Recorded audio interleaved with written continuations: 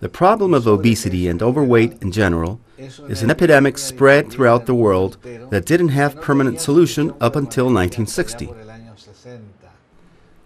Let's define the concept of calorie balance, which is what was spread on a worldwide scale. If a person spends fewer calories than what is received by the nutrients swallowed, the surplus that isn't spent turns into fat. And in the case of an adult who no longer grows, that growth will always be in all directions but up, meaning the person puts on weight. In our opinion, this concept began to be refuted starting in 1960.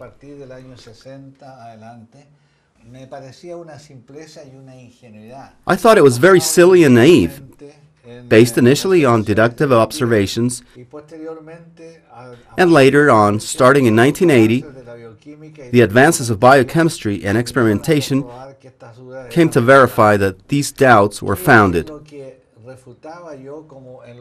What is the conceptual aspect that I refuted as being silly and naive? Questions like, why do some thin people eat all that we can imagine is fattening,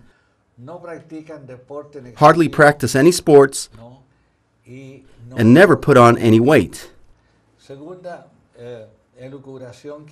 The second thought that I had in mind in those days, if we observe the natural ecosystem, we cannot find any obese species, not among the herbivores, the carnivores, the omnivores, nor among the little birds in the countryside. Another idea we had and made us doubt, why do humans have 8.5 meters of alimentary canal, or digestive tube, which begins in the mouth and ends in the anus?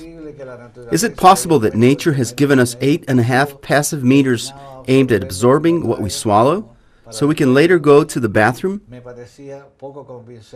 It didn't seem very convincing in those years. Also, active functions. If we take a cultivation of a normal person, of the pharynx, the rhinopharynx, of the nose or throat, we will always find in the cultivation aggressive germs, Streptococcus, Staphylococcus, Neisseria catarrhale, even Coli bacillum. And why, if a person accidentally bites his tongue or cheek when eating and exposes his mouth to the existing aggressive germs, they never put on Band-Aids inside the mouth as they would do in other places, and wake up the next day completely healthy? Then, all these ideas and deductions made me think of the possibility that the alimentary canal might be a key active organ, and that for some reason we put it in a passive mode. Then, since 1960, we gradually started to think about this, as I said, but I had to wait another 20 years until 1980 so that biochemistry would confirm what we required.